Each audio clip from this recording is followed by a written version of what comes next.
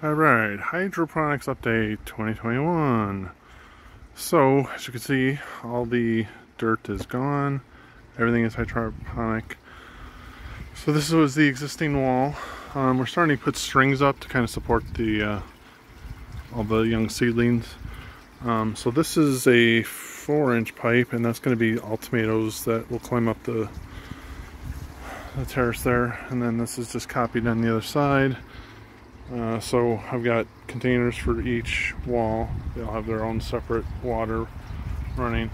So these are the existing tiny little 5-watt pumps. And I'm doing the same thing on this side for now. On this side, I needed a way thicker pipe. I mean, I need some good flow for tomatoes, and you can see, I don't know if you can see in that, but it flows really awesome. So I searched all over. First I went with a bilge pump, and that wouldn't even get it up to this height. I mean, it like just stopped before there. And then I tried some automotive windshield wiper fluid motors. Those didn't work. It just kept cutting out.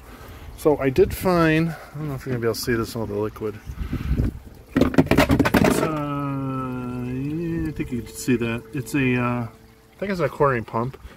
But the interesting thing is, it will run on 12 volt, but it'll only go up 3 feet. But if you run on 24 volt, it'll go up 10 feet. And I looked all over Amazon, and I'm like, that's interesting. So right now it's running on the power supply, but what I'll do when I mean, right now I've got AC. I always do AC first to get things stabilized. And then, so if I need 24 volt, I got a buck converter. I'll just buck 12 volt up to 24 volt, and that'll run fine off of solar. So, I think that's it. I mean, I kind of like this, you know, 3-wall thing because it kind of supports itself. I might put some more braces up. You know, you can see on this pipe, I've just got a 2x4 with some plastic strap to support that. These are just 2x2 strips that I construction adhesive, attach those, and the zip ties are just holding that. I might leave those on there. I think that's a bit. Oh, and here's everything. Instead of going to foam, so you can see these tiny little, these are ceramic pebbles. So I got small ones, and then I got these bigger ones. This was like 40 bucks on Amazon. It's a giant bag.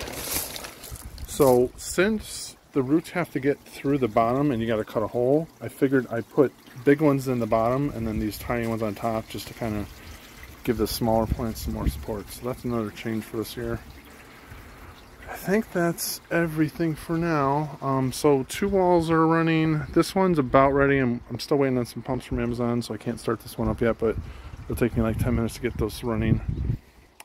And so the other thing is, like, this was kind of a kludge. Like, that was an afterthought, so it kind of like loops around. When I built this new one, it just kind of went right into the side there. There's no like unnecessary piping. So that is the update.